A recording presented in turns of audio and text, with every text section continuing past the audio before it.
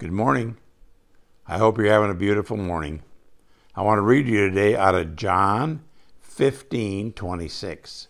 The Bible says, "When the Helper comes, whom I shall send to you from the Father, the Spirit of truth, who proceeds from the Father, he will testify of me." John 15:26.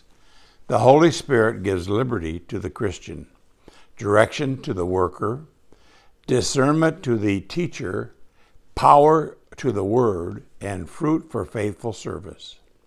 If you know Christ, you don't need to beg for the Holy Spirit to come into your life. He is already there, whether you feel his presence or not.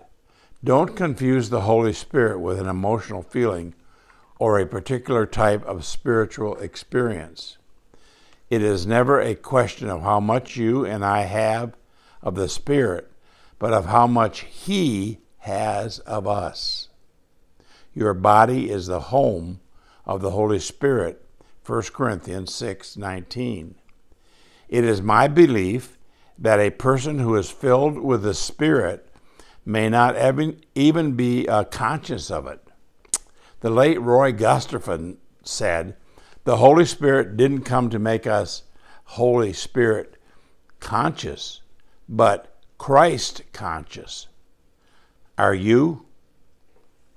Would you say you are more Holy Spirit conscious or more Christ conscious? Have a Jesus-filled day.